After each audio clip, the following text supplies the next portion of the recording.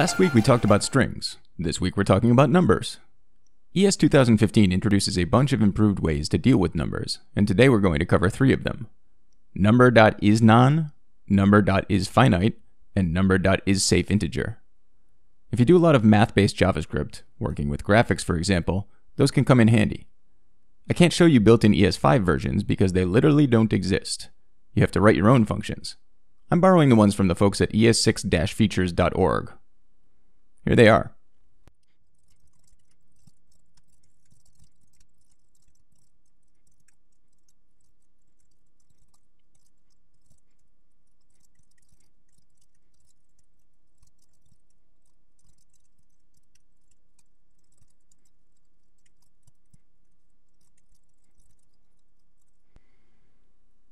As you can see, that's a pain in the butt. Let's talk about isNon first. The first thing we need to note is that this does not check to see whether something is a number or not. For example, you can feed a string to isNon and it'll still give you false.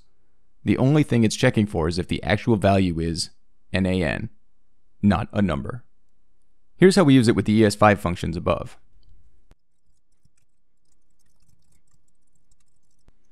Save, refresh, false and true. But we can also use the ES2015 version, which doesn't require us to write any functions. It's the same basic concept.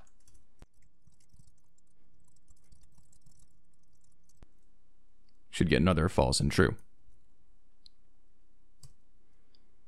I'm going to console log a separator here also because things are going to get a little tough to read otherwise.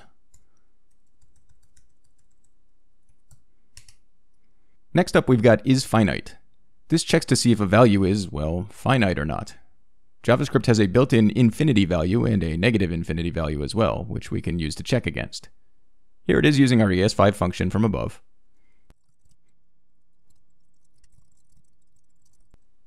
That should give us true and false, which it does.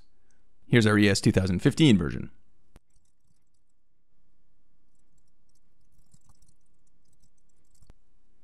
Should give us a second true, false.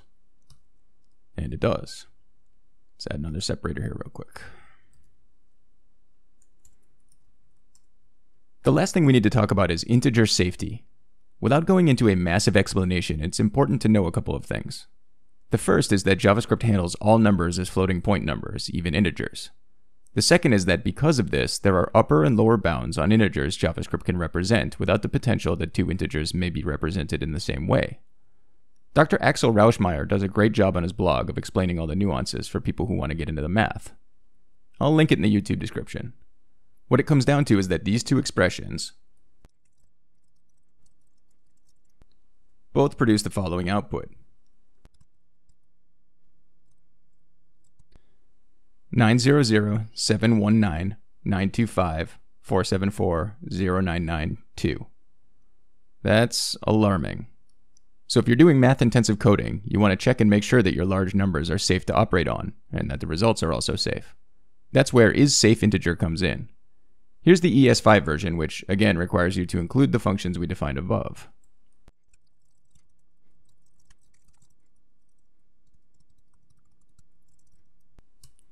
That second integer is so large that it is unsafe.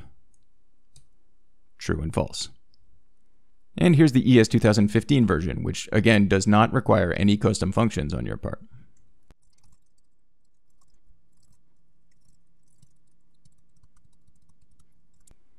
Generally speaking, 17-character numbers are not safe. Save, refresh, and we have another true and false. You may be wondering how to work on larger numbers than that in JavaScript. The answer is, as is so often the case, use a third-party library. Next week we'll talk about the other new ways to manipulate numbers that ES2015 introduced. See you then.